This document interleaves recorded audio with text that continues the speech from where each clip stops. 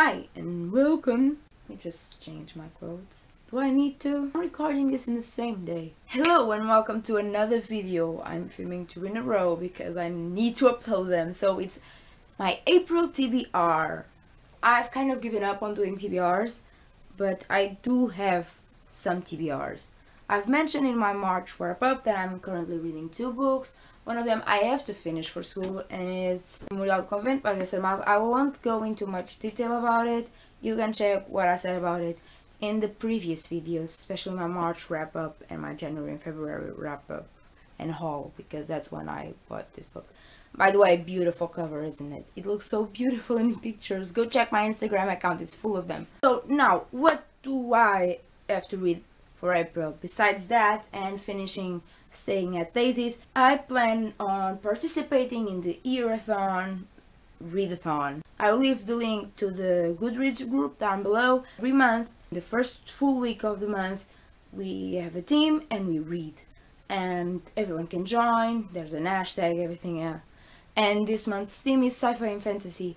And I find that I have some books in that genre that I haven't read and I'm really curious. So I thought I will take this opportunity to finally read them, because I own them for quite a while. So what I want to read during the year-a-thon readathon is The Fifth Wave by Rick Yancey.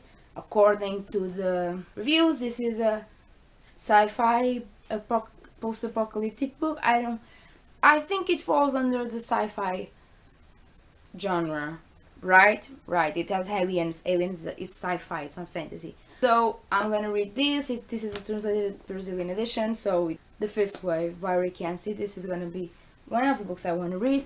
And also another book I want to read that falls into the sci-fi genre. I hope so. I do believe it does. I bought this in 2013, April, in New York, so it's been a long time, so I need to get around and read it. Apparently they're gonna do a movie with it, so that's just another reason for me to read it, and that is Ready Player One by Ernest Cline. I've heard nothing but good things about this book. They say it's fast-paced and funny and adventures and all kinds of awesome and just a very good book.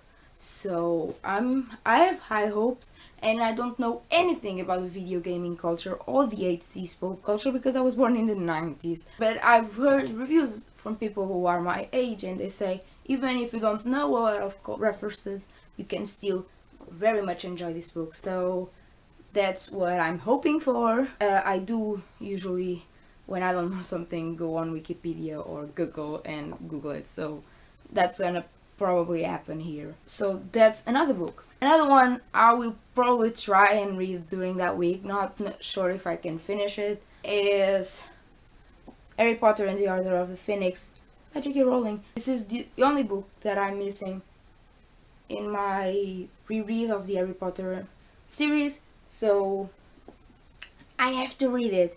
Funny enough, I haven't read this book at all, ever. I've watched the movie, so I know a little bit. People say it's like the longest and most boring of them all. I love information though. I love when, like, in the Goblet of Fire, like, they just explain what's going on and, like, the backstory to it. So I don't know if I will find this as boring as some people did. I'm just really looking forward to it. That being said, I will try to read it, but this is a massive book. This is over 750 pages, so it is a long book. I will try and read it. If I don't finish during the year-a-thon, that's not a problem. But I do have some books that I have to finish, like the Portuguese book that I have to read for classes. So that's my April TBR. There is no book haul this month because I bought no books except one on Kindle that I've read yesterday, the 1st of April, on my phone. This is ridiculous. I stayed up until 6 AM last night reading and finishing this book. I read it in a day.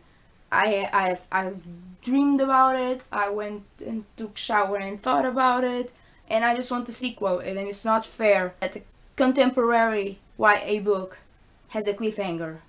Not fair. I need conclusion. So what I bought, because it was a cheap price, so I thought, why not? This sounds interesting. Everyone says good things about it, and I kind of like contemporary YA. It's a funny read and light and good.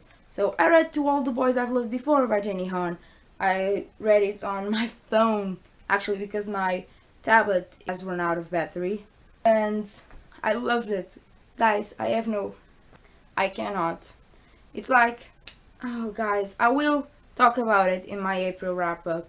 I promise. I will probably even, I don't know, do a review, or maybe just wait until the next one comes out and then talk about the two of them, if they are a duology. I hope it's not a trilogy. I'm so done with trilogies, and I want the whole story now. Oh god, why did I read it?